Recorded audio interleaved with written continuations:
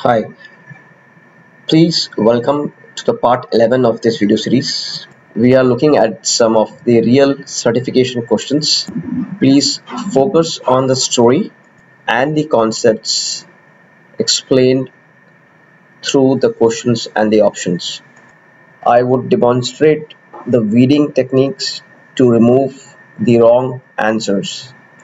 If you are looking for surety of passing, you should go through this current video series along with this playlist, which is already available on my channel. There are 14 videos and roughly 100 questions. Together these two series will help you pass the exam. Please subscribe to my channel for questions 1 to 40. Please refer parts 1 to 10 of this video series.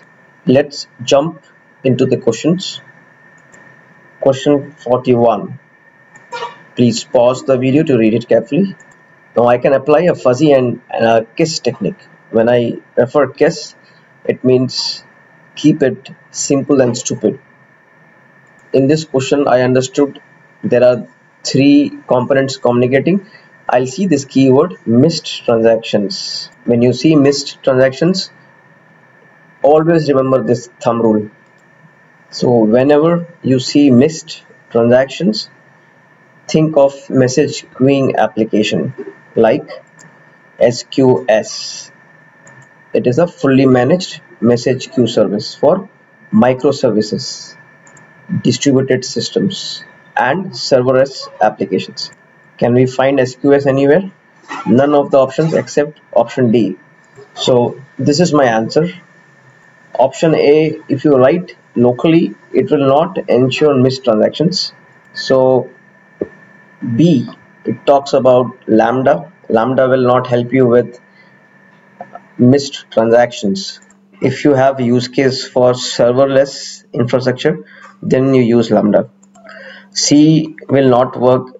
Question says there are application outages.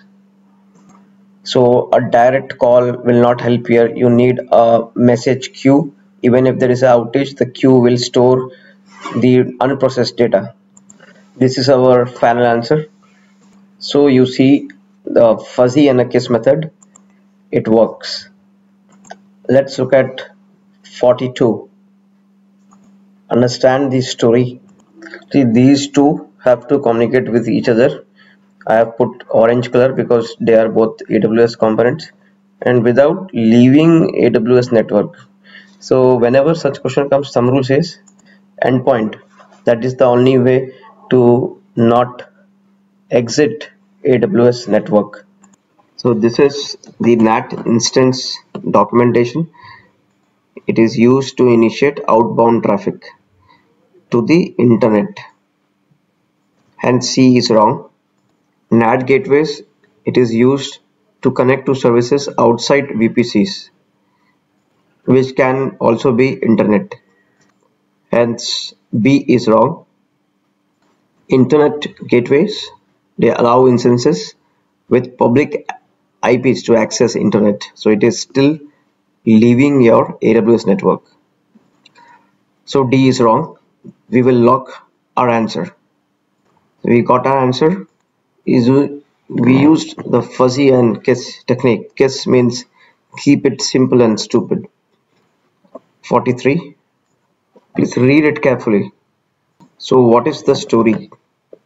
Story is simple. You have Redshift database, you have S3 where big files, 50 GB files are stored, and you want to use these two data to visualize the findings. We will apply the kiss technique. Thumb rule suggests whenever you have this scenario, so you should use Redshift Spectrum. You have two choices. Either you move this entire file to Redshift, or you keep the file here and you use Redshift Spectrum to read this file. Redshift Spectrum will show this all the files here as tables in Redshift, and you can join and do your visualization. So always remember Spectrum is the answer, not Athena or not any other tool. Do we find spectrum here? Yes, A has spectrum. So this is our answer. Let's look at B. Athena is not used for this purpose. Athena is an interactive query service. You can analyze data in S3. That is fine. And here it is saying use QuickSight to join the data between Athena and Redshift to build visualizations. This can be one of the ways, but not the most efficient way. We want efficient way. So B is wrong. Why? Because I already purchased Redshift. I already have Spectrum. Now in this solution, option B, I have to use the Athena service. I have to use the QuickSight service to merge the data, and I'm also using Redshift. So I'm using one extra service, that is Athena. I don't have to use Athena. Redshift is already there, Spectrum is already there. I can make use of that. So option C says this Redshift cluster increase its size. So this becomes big, and now they are saying from S3 you move the data to Redshift. So you have to migrate the data migration happens, and then you build visualization using Redshift in Redshift. So you never use Redshift to build visualization. There are separate tools. QuickSight is that tool in AWS, or if they use external tools like Tableau, etc. Now here the problem is you are not doing it efficiently. You have an option, Spectrum is already available, but what you are doing is you are going into data migration, then you will use EMR to query the data, and this statement is wrong. You will build the visualization in Redshift. This statement is wrong. So C is totally wrong. Now let's look at D. So it says move the data from Redshift to S3. So all that millions and millions of transactions, you move it, spend unnecessary time and create files in S3, and then you plug Elasticsearch, and then you use Kibana to visualize the results. So this is the longest option. Okay, it is not an efficient option, and it will be a very time consuming option. The least time consuming is this. The least expensive solution is A. So let's move to the next question. I hope this technique is working for you. 44.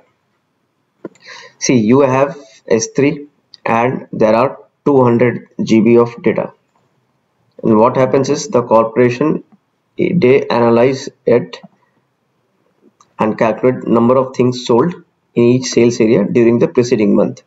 They want a cost effective option. Let's scan through the options.